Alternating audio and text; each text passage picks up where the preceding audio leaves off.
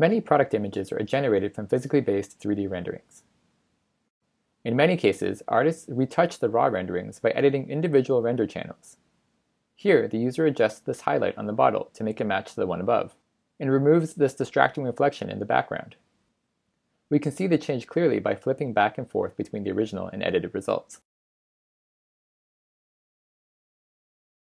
While this editing workflow is powerful, it can be hard for users to determine the right channels to modify.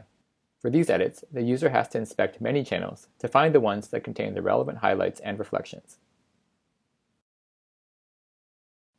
More importantly, if the artist wants to adjust any scene properties after retouching, like replacing the bottle and glass objects with alternative geometry and shifting the viewpoint in this case, none of the image-based edits are preserved.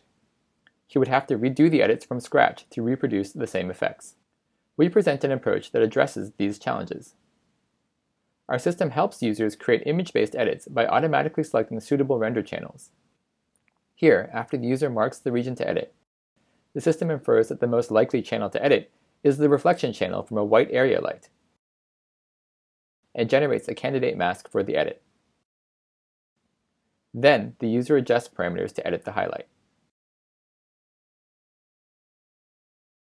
For the reflection in the background, our system actually determines that there are 3 reflection channels that contribute to the selected region. They are shown composited together here. In this case, the auto-generated mask is a bit noisy around the edges, so the user refines the mask by brushing, and then removes the reflection. After retouching, the user updates the scene as shown earlier, with new objects in a different viewpoint. And our system automatically transfers the edit masks to the new view. For each edit, the optimization infers which render channels best explain the edit, and uses these channels to synthesize new masks. Please see the paper for details. Given the transferred masks, in many cases we can simply copy the edit parameters from the original edits to produce a plausible result. But sometimes the original parameters are not appropriate for the new scene. Here we create several local edits to parts of the car image, and the relevant masks get transferred correctly to the new view. But copying the parameters directly makes the ground reflection far too bright. Our system automatically optimizes the parameters for each mask, which produces a better result.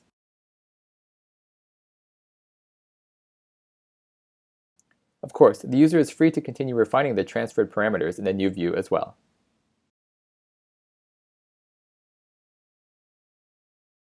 In addition to transferring edits between static views, our method can be used to propagate edits across a video.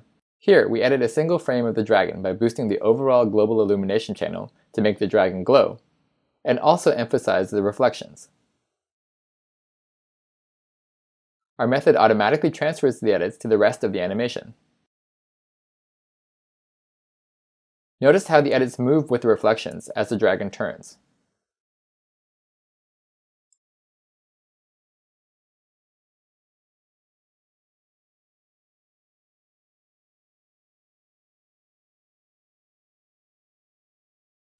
Here, we show a few more examples of common edits that our system supports.